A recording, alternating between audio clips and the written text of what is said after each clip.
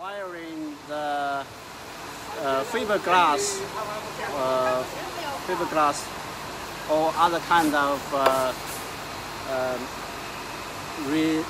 resistance material onto the clothes. Here you can see there are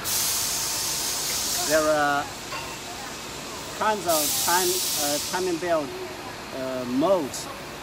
These molds are hobbed on a special machine for different lengths closed loop timing belt.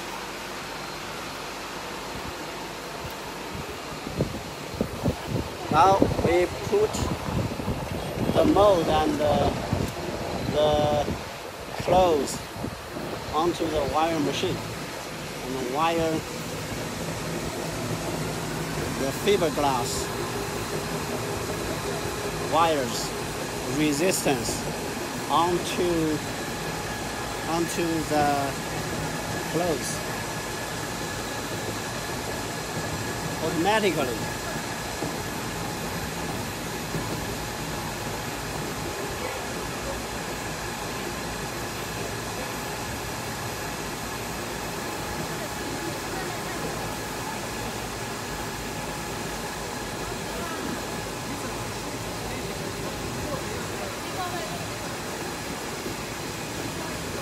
Very hot today in this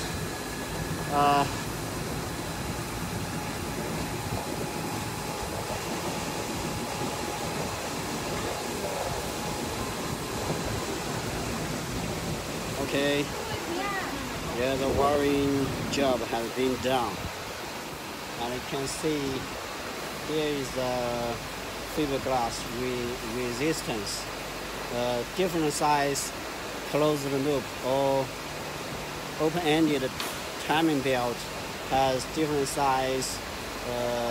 I mean, the diameter of the wire is different. The fiberglass resistance material, the size is different, and we can check that the wiring is very well distributed onto the clothes. And after that, yeah, we put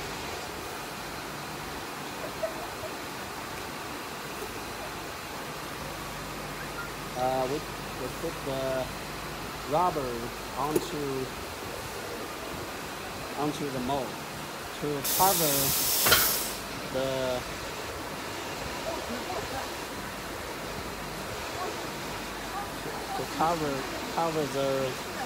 fiberglass reinforced material.